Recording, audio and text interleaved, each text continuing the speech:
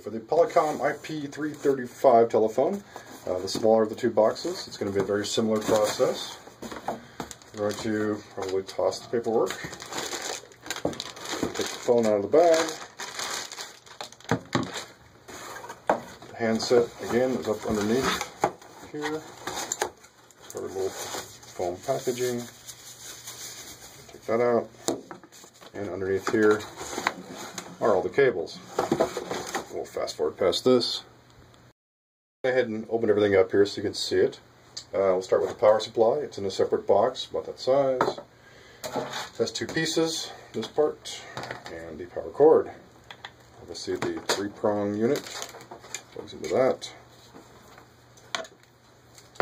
That end plugs into the wall of the power strip.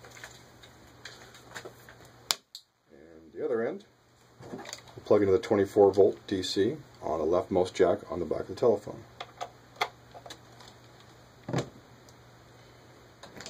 And we have the curly handset cord.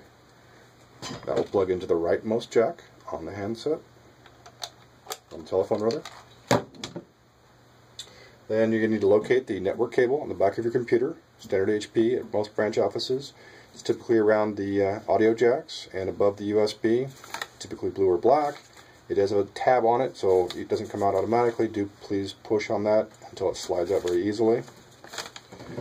That cord will then go into the LAN cable, the LAN port on the back of the phone. It says LAN, has a network symbol on it. Make sure you put it in the right direction and put it in until it clicks into place. You'll take your network cable that came with it and plug one end into the PC jack, the only one left here, on the back of the telephone until it snaps. And plug the other end of that one back into the network cable that you took out of your computer. For those of you that, some of you may have a cable, an extra cable inside your phone box rather, that is the headset cable. That headset jack is located up here near the top, just like all the rest of them. Snaps into place like that. Take note of the base of the telephone. It has a tab that's going to go into the telephone, and then these will snap into place. So make sure all your cords are up out of the way. Put the tab here into this slot on the bottom of the telephone. Hopefully you can see that, like that. And then push it. Easier said than done. Make sure all the cords are where they need to be, and just snap that into place by pushing upward.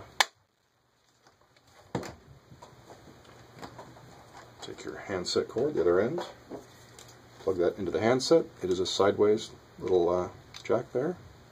It clicks into place. Voila, you have your telephone. For those at offices that do have Avaya phones already, you will not have this extra box. You will not need the power supply. You're going to need to take your Avaya phone and look at the top of it, and faintly at the top there are two different symbols. This one here is supposed to be a PC. It's a box with a line under it, and this one is a square with a little tab on it that's supposed to indicate the wall plate. So we're going to unplug the one from the wall plate.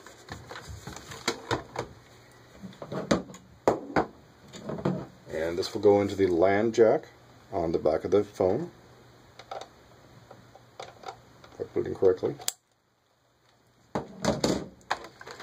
And the one from the PC port will, of course, go into the PC port here. For those of you that do have Avaya phones, you can do this ahead of time, but do note that you're not going to have any connectivity. It won't ring like this one, like your Avaya phone will, until we make the full switch. You're welcome to plug it in, play with it when when you're not taking calls, but do know that once you unplug your Avaya, you will not be taking calls until we get this one set up.